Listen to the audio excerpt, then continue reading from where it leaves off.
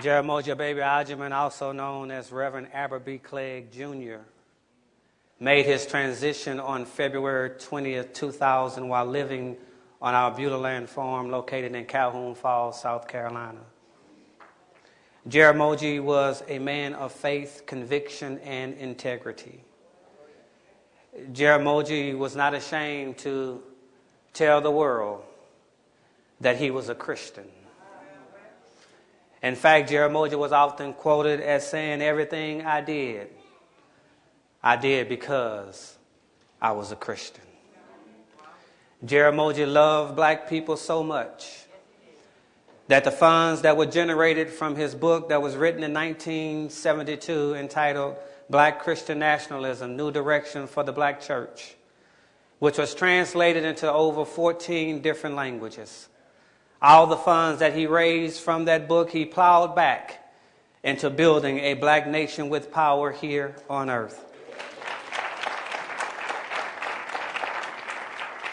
The lives of thousands of members of the Pan-African Orthodox Christian Church and countless brothers and sisters around the world have been forever transformed because Reverend Clegg made the most of the time that God gave him on this earth, and he used his gifts for the upliftment of black people.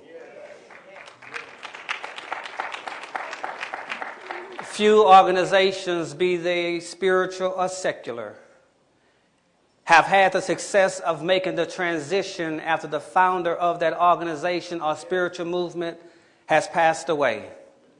However, the Pan-African Orthodox Christian Church has not only survived the passing of our beloved founder, though slow and sometimes awkwardly, we have expanded the ministry of the Pan-African Orthodox Christian Church unto the continent of the motherland, Africa.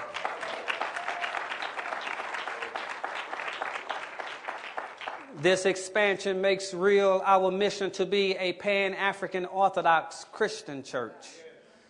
However, for those of us who remain on this side of the Jordan, we are being challenged and even compelled to carry on the vision of our beloved founder by maximizing our human potential in the ongoing struggle for the survival and the liberation of black people all over the world. Jeramogi Baby Ajiman, we thank you for leaving us an example of service leadership. For you never asked, "What's in it for me?" But you asked, "God, how can I use the gifts that you have given me to expand the influence of black people all around the world?" Jeramogi served black people until he took his last breath. Therefore, as practitioners of the philosophy of black Christian nationalism, we are each called, compelled, and challenged not only by Jeramogi Baby Ajiman, but by the God we serve to do no less. Amen, amen. And amen. Jeramogi Baby Ajiman, we thank you for your gifts. We thank you for watching over us from the black cosmos, pushing us to go on, to continue fighting, continue struggling, when it's proud to be black and when it's not fashionable to be black. We thank you for pushing us from the other side to do your will. Amen.